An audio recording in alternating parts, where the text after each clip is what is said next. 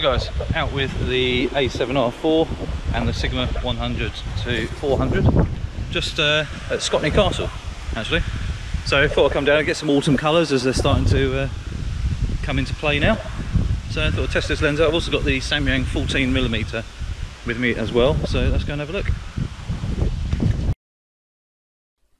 So as you can see here guys, the castle in the distance there, this is at 100mm. I'd cropped it in there so you can kind of get a bit of detail and everything there, so you can kind of see how sharp or whatever it is. That's at 100mm at f5.6. This is at 200mm, and we're now sort of heading into the 6.3 range. But still very impressive.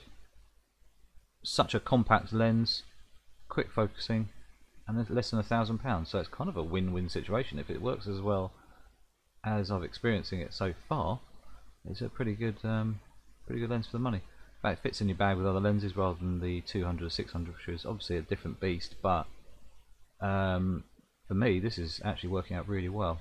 400mm, as you can see here, still nice and sharp, and you know, just working really. So that's the first sort of zoom test as such.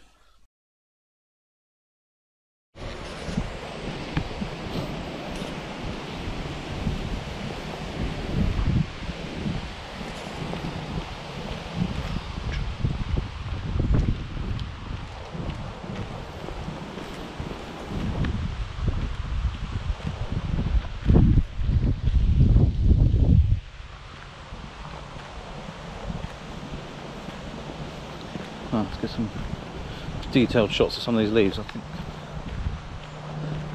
yeah, colours on this are starting to look good. So here's probably the most famous tree of Scotney Castle. It's really red. It looks lovely at this time of year, and I've heard loads of people talking about it in the past, even people asking for images of it. So here's one of the leaves close up, and off I went for a little bit more of an explore. Well, there's quite a bit of wildlife around. Some cool. Water's pretty still actually in places.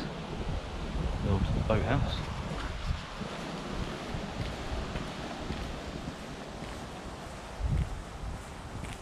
To the bridge where you can see the iconic shot, or one of the iconic shots of Scotney Castle. There's the little boathouse out there. There's the castle.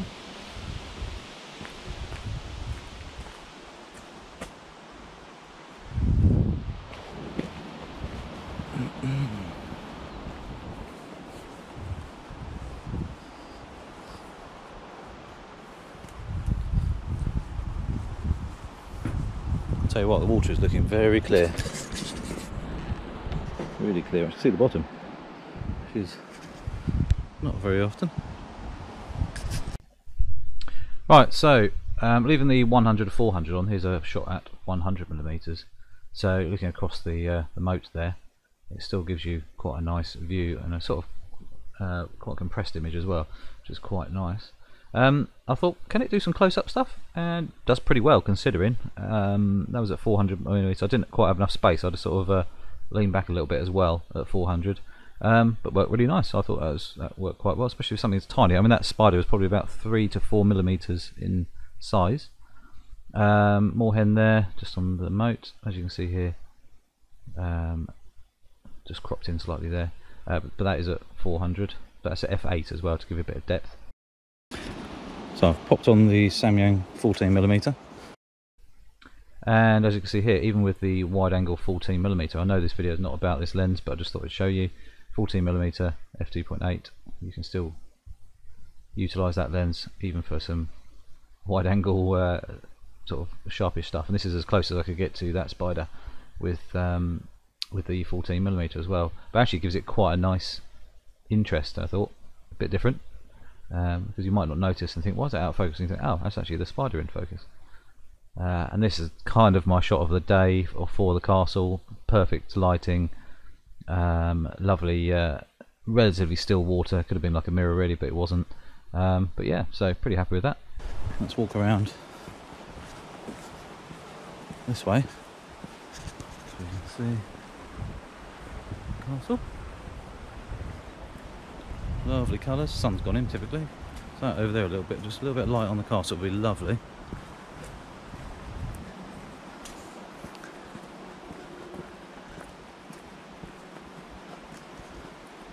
It's pretty quiet here today, but obviously remember, get a National Trust membership, it's always good. Loads of places to visit. Bowden Castle and Scotney being one of my two favourites. Knoll Park as well, all the deer.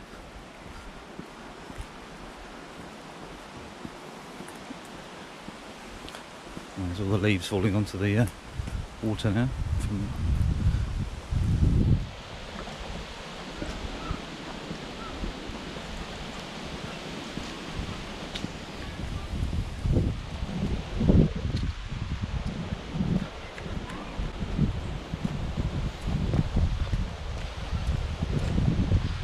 There's the view spot with a completely messy reflection. So it's actually better down the other end. It's actually really windy. So just have a little wander out into the countryside a little bit more. So the castle's behind me, but they've got these trails that sort of go off into the woods and stuff. So I thought, you know what, have a look. Might be some wildlife if I can hear some chirping. So let's try out this lens a bit more. I'll tell you what though, really like it because it's not heavy. It fits in my bag with a few other lenses as well with no issues. Yes, I know I don't quite have as much reach as I did before, but with 60 megapixels it's not a huge issue. So, you know, it's kind of a workaround, but it's kind of, I don't know, it's nicer in the hand than the 200 600s because it's not so bulky. Like I say, it's just as a lens that is half the price as well, pretty much. It's kind of a no-brainer really in some respects. Really enjoy owning it so far. I've got a couple of weeks left to make a decision if I really want to keep it or not, but I think so far I'm pretty happy with it. It feels quite a nice range. There's a bit of water running down there.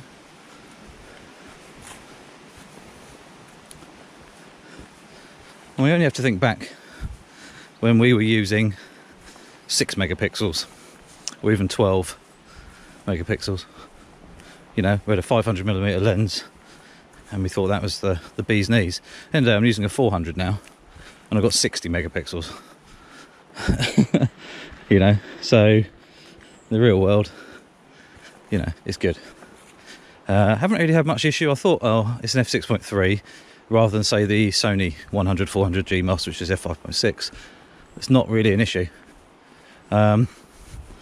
Seem to be, even on a dullish day when the sun's gone in, I'm still at sort of ISO 200-400, so absolutely fine. Ooh, it's like a little adventure. Where are we going? Don't actually know. Oh, some kind of hole. River. What's this then? Some kind of fire pit or something, I guess. Something's in there, it just moved. Not really sure what. Unless it was just the wind. Kind of cool.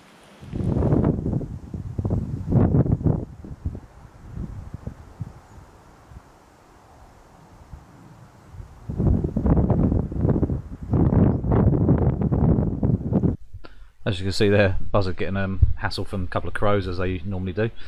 Here's one of the main house from a distance, the view that I've never seen before. But walking around the gardens around out sort of the woodland side, you can actually look back at it, which is pretty cool. There was a feather on the ground, and I picked it up and I thought, oh, stick it in a wooden post.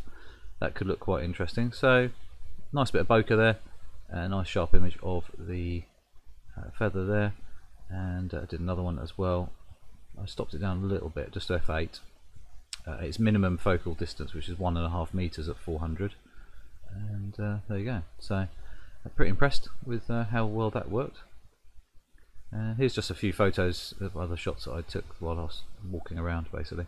Again, the bokeh f6.3 at 400 worked really nicely. really circular. It's very, very nice. And that leaf there, sun coming from behind, looked really cool. I autofocus shooting through some trees, working fine on the cow there, as he walked into the to the right hand side there, where the trees sort of branches. You can see the sort of out of focus section, and then more colour, which is lovely. Looking back down towards the house, which is out of shot, but just thought the lovely colours there and textures and things looked a little bit different. But yeah, and also just to try a little bit of high speed stuff. So 1/5000th of a second, f6.3, ISO 400. The sun had gone in as usual, but that worked quite nicely. And then dragonflies, there seemed to be loads. It was a really quite nice warm day, and even though it was windy, they were about. So managed to get one shot there, which I was desperate to try and get. He buggered off, and it was the only shot I managed to capture. And then obviously one of these, I think they're dandelions, aren't they? Yeah, basically at its minimum, 1.5 meters at 400 f6.3. Lovely sharp image there, and shooting down on the ground. And then a couple of leaves here, which I thought was really nice, sort of colour, just a little bit of experimentation. No flash or lighting with me or anything like that, so I couldn't really make the most of it, but just a little bit of natural light coming from under the trees. And then Scotney Castle from a different angle as well, sort of round the southwest side, I suppose. There's a path that runs round, and you can see through a gap there where the footbridge where I started earlier, where I was taking pictures of the spider. And then a random rose, just one, and basically we I don't know, it was me, had to go quite a high ISO on this, sort of ISO 640, just to get enough light, because the sun had gone in by then. And yeah, so this was quite nice as well. Sort of a green and yellow sort of tree, halfway between thinking it's autumn and it's not. And then here come the dragonflies. So really impressed that actually got this quite easily. Actually, I noticed messing around trying to get dragonflies before. You just have to be patient. You have to watch what they're doing. You have to see what they are. Their, what do you call it? Their location they sort of live in. And they're very territorial, so they basically patrol their land as such. So managed to get these shots, so they just come back to where they were. So another one there scooting around, but unfortunately he's flying away. Yeah, so it is quite easy to get them once you know where they're going to be going next. So if they're flying around, they will come back to the same spot again. This shot here, really impressed, because the sort of golden colours behind worked really nicely as well, kind of adding an autumn feel, but a dragonfly flying in autumn, a bit strange. But anyway, that was those ones there. And then as I walked back up, I saw we still had some purple flowers and a few bees flying around as well, so it's definitely still warm enough for the insects. The bumblebee there, so this is shot at 120 frames per second, and slowed down a little, obviously, to match. So yeah, it worked quite nicely. Trying to follow the bees flying around. Autofocus in video works nicely, as you can see. I put it into sort of large spot, so yeah, it was pretty cool, as you can see there. Bee having a nice bit of lunch. But yeah, so generally this lens I'm very, very impressed. For I think it's £900, whatever that works out into dollars or whatever it is in your country. I don't know how much it is, but I'm very, very impressed. It's got weather sealing. Obviously it's not internal zoom, but it is really quite compact, like I said before. So in the hand, lovely to hold, nice chunky grips, the buttons are well placed. General build quality, it's got a weather gasket on the back of the lens, so when you put it up against onto the body, it seals it, so you're not going to worry about getting dust or water or anything through in that area, which is really nice. Sigma stepped up their game over the last 10 years or so for something that it's not an art lens. You know, it's not a high-end lens really. It's more of the contemporary style lens, but just shows you the optics on it are very, very good. So really, really pleased. It is just a shame, like I say before in the other videos I've done, about 200 or 600. But the more I'm using this lens, I actually suddenly realise I haven't got to worry or think too much about going, right, am I going to take the 200-600 today, or should I just take the RX10 Mark IV, or shall I not go with a big lens, or shall I take all my stuff out of my bag and only take the 200 or 600 because it's the only thing that fits in there once it's in. But yeah, so 400mm seems to be pretty good, and obviously when you've got 60 megapixels you can crop in nicely. This is a bit of a heavy crop, this one, so you can see a little bit of pixelation there, but he was quite a long way away by the time I'd done that shot. But yeah, so really good day, even though it was a little bit dull in places and also windy, which is never a photographer's friend a lot of the time, but you know, always make do, keep trying. So yeah. Alright guys, so not a bad wander around, tried out that 100 to 400 a bit more. I'm actually really impressed, and pretty good for dragonflies. So I've got some dragonfly shots, which is, they're obviously going for a bit later this year. Still quite warm, it's 17 degrees at the moment, so I guess that's warm enough for a dragonfly to carry on living for a bit more. But quite a few around. The colours are starting to come out, but typical, not much sun. So, but even though that lens, f6.3, you're still getting some fast shutter speeds, so pretty cool. What else?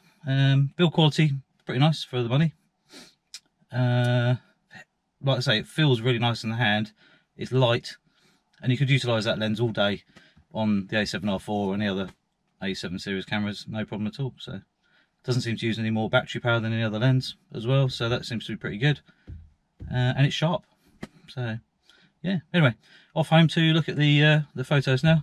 Don't forget to click the subscribe button, little notification bell as well, and check out my other new channel as well, which is just, you know, just general stuff really. Less photography stuff, but it's still quite fun. Okay, I'll see you soon.